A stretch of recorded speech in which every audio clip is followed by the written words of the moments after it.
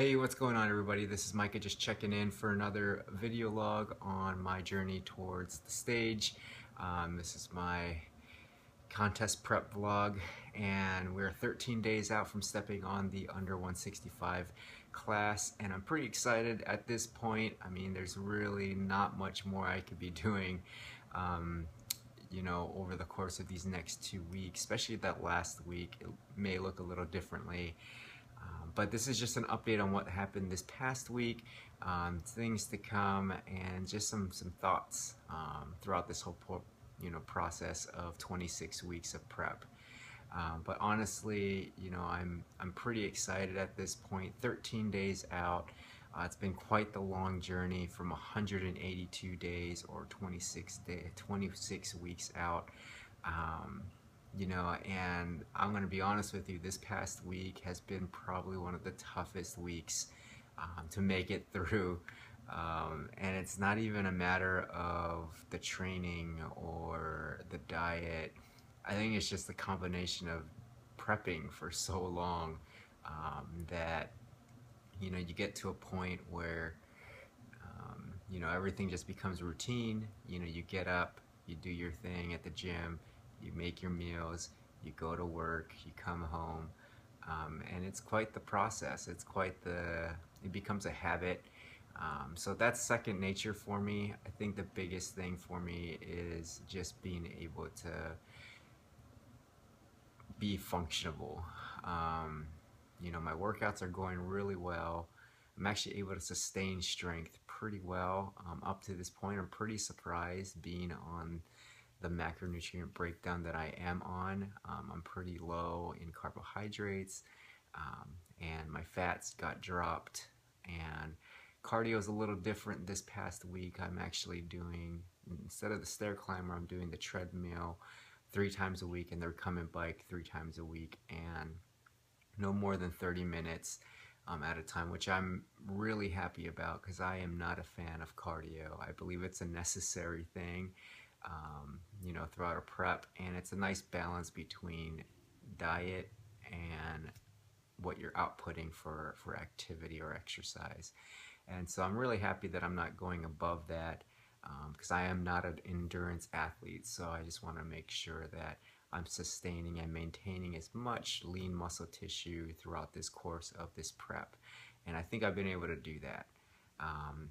So with my weight, my current weight is around 146, 147. This is the lowest I've been since 2012 on stepping on stage. I may be lighter than previous years, but I'm actually pretty happy with where I'm at condition-wise.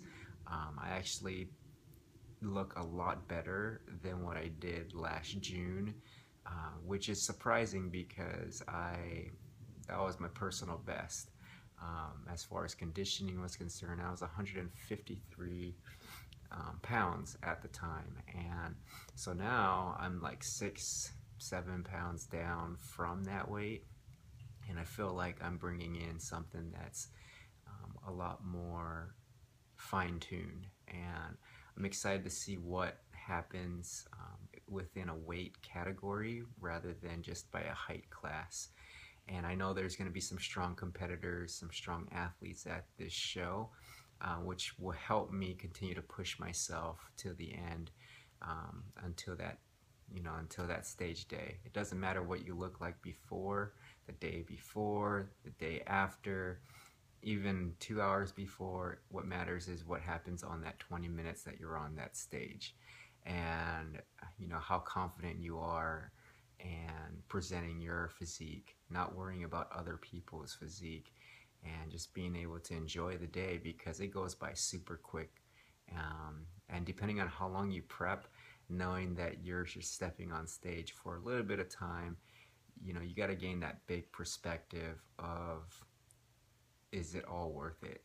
And for that 20 minutes, and to me it is, because it's not just that 20 minutes, it's being able to talk to the people in the backstage, just take it all in during that competition day, because there's a lot of people that work hard to get there, and I appreciate all the people that support me, even my fellow athletes, competitors that take it take it to the next level. They help me push my body, push my mind to the next level as well.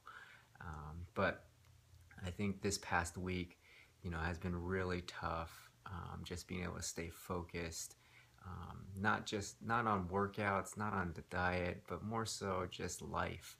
And I think my body fat is, continually dropping. So as it decreases, as your calories and output, intertwine with each other, as you get deeper into a prep, it gets harder and harder to focus. And I don't care who you are, it does.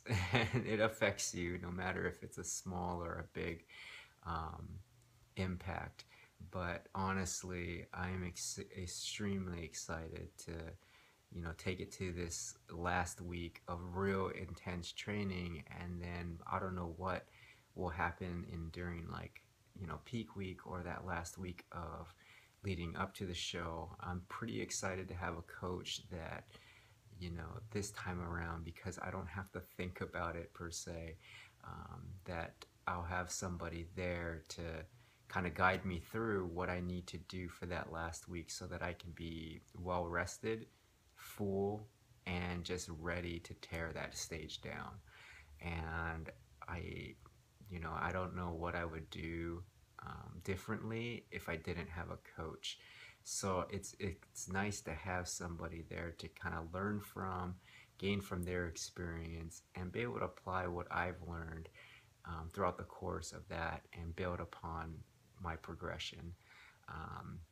But leading into this next week, I'm not sure what he has in store for me. He said that we're going to sprint to the finish line, and I don't know exactly what that means for this upcoming week as far as training, because I just don't know how much more I could be doing.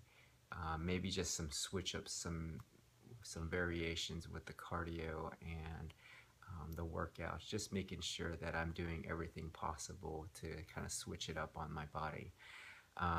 Other than that, today is refeed day. I get to eat oatmeal, yes, and I really look forward to these days where I get to refeed. It's not as fun like in the building phase of my programs where macros are super high, but at least I get to enjoy some oatmeal, spice it up a little bit, and that's the big thing for me too. Just a side note, when you are contest prepping and you know that your macros are going to come down gradually, make sure that you have some recipes. Be adventurous with finding new approaches towards preparing your food, because that's what's going to really keep it lively for yourself. And if you're like me and you grew up in a social atmosphere, you grew up family oriented, there's family gatherings, and you need to have food, and you really like your seasonings and you really like your variety, play around with that idea and just know that that's going to really help out with your mental game as well. So that's where I've been able to be creative and save it in my Fitness Pal and be able to create meals. So I have certain meals throughout a contest prep where my macros are going to be really high, and that's exciting. And then when they're really low, but still being able to have enough volume and be able to have enough variety so that I'm not getting bored throughout the course of my prep. But that's just a side note. Be creative, find variety, and know that experimentation with your foods is the only way to go. We typically tend to eat the same foods every day, even when you're not contest prepping, out of convenience, out of routine. I really don't know, but honestly, I love my variety. I love cooking and I love preparing my foods, and it makes life so much fun if you have some variety. So that's just my side note. That's in my opinion. You can continue to do what you want to do, but for me personally, that's what helps, and every little bit helps during a prep. Other than that, if you have any questions, comments, suggestions, please leave them in the comments box below. I wanted to kind of keep this light and easy because this is 13 days out, so I really am pretty excited to continue pushing forward. and get this show on the road. But please, if you have any comments, suggestions, or questions, leave them in the comments below, and I will address them in my next videos, or I will reply to them. Definitely appreciate all your support. Thank you. Bye-bye.